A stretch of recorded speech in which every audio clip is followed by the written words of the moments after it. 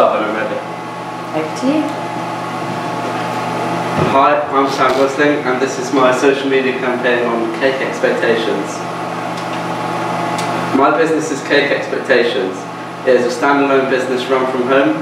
It's a homemade bakery that sells cakes, brownies, cupcakes and traditional English desserts. I'll be creating my accounts and websites with the goal of raising general awareness of Cake Expectations and bringing them more traffic. These are my campaign objectives. I managed to successfully achieve all my objectives. In this presentation I will cover how I achieved these and provide evidence for my objectives. These are my key performance indicators, KPIs. I am using a traffic light system to show progress on my KPIs. I will show you how I achieved these KPIs later on in the presentation with some analysis and figures from my social media accounts. My proposed social media channels are a Facebook page, an Instagram page and a website. I chose a Facebook page as the average Facebook user is 40 and 65% of users on Facebook are 35 or older.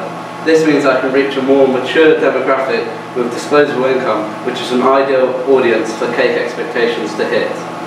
I also chose Instagram to help target a slightly younger demographic, and I believe that Instagram has the best platform out of all social media to display and show off photos and videos of Cake Expectations' delicious products. Lastly, I chose to include a website to give Cake Expectations a more professional look and tie off their web presence nicely. Halfway through analysis. 2 weeks into my campaign, I felt things were going reasonably well, but I did notice that my Instagram was doing better than my Facebook. To try to combat this, I focused more on my Facebook page by being active on Facebook Messenger and interacting with other bakeries and cake companies on Facebook.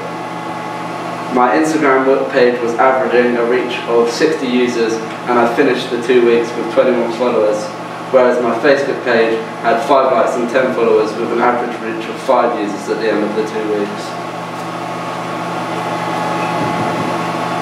A great feature I noticed that seemed to help with the overall traffic and page management a lot was a feature from Instagram which linked to my Facebook and allowed me to link all my Instagram posts to my Facebook page.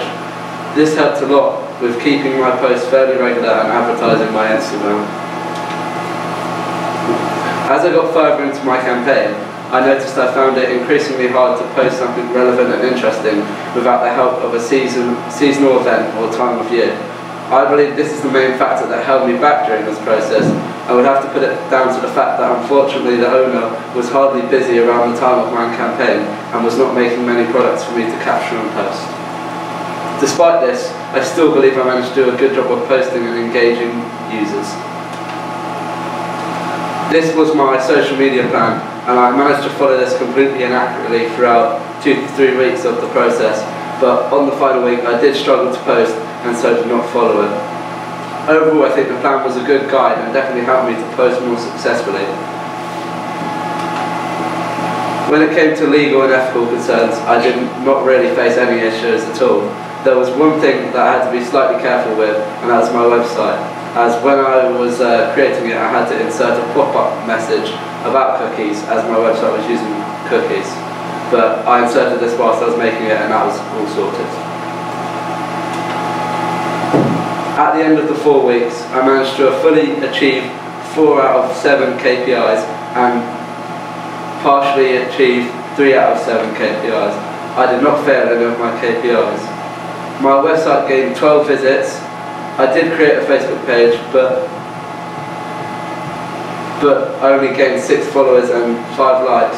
My Instagram page finished with 33 followers and around 60 likes. Unfortunately, as I mentioned, I found it progressively harder to post and only ended up posting 5 times on Facebook and Instagram. But I did gain a total of 12 referrals to my website, 10 from Instagram and 2 from Facebook. Overall, I think I did well on my KPIs, and I do not feel I set any too high or too low.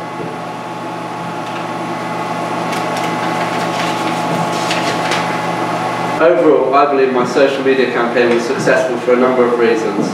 I achieved most of my KPIs, a number of objectives were achieved, an inquiry about some products being made came as a result of my social media and website, and Cake Expectations now has a good, current and relevant online presence that they can work with and increase if they want to. My Facebook page was nowhere near where I expected it to get to, and I was disappointed with it, but I believe surprises and challenges like this come hand in hand with creating an online presence, especially from scratch. I'm very happy with the impact and the reach that my Instagram and website have had. Instagram even exceeded my expectations towards the end of the 4 weeks. Looking forward, if Cake Expectations wants to carry on expanding online and create an even better web presence, they should look to work on their SEO and general search rankings, as the results for Cake Expectations are very dilute due to it being a popular cake name business. They may also want to invest in an individual to run and maintain their social media and website to keep them effective, current and up to date. Thank you for listening.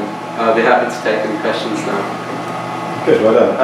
In terms of what you could do in the future, is there anything you could do to engage more people with Facebook? I think definitely, I didn't run any competitions over the 4 weeks that I had the social media pages, so I think that would definitely be a good idea, and it would be more effective, especially now it's actually up and running and we've got a few followers, so the competition would actually, there'd be people for a competition to happen. Good. When initially researching, what did you notice that competitors were using was effective? I noticed quite a lot of cake businesses had a Facebook page, but obviously I tried to run one as well, but my Instagram turned out to be much more effective, and so I don't really know, because I did look at what the competitors were looking at, and it seemed to be Facebook, and some of them had a website, but what about what they were posting? Because I know content was a struggle. Was there any particular content they were posting that you could have used as well? I think like I said, I could have posted more photos of the products and stuff like that, but unfortunately there wasn't a lot of opportunities for me to take photos of the products because there weren't that many being made. And was there a particular hashtag on Instagram that you found you were using? Yeah, on most of my posts I used like hashtag cake, hashtag homemade, hashtag traditional, because I wanted to get across that it's sort of like, it's meant to be a business that's like homemade cakes, like homemade authentic taste. Thank you, well done. Looks so strong.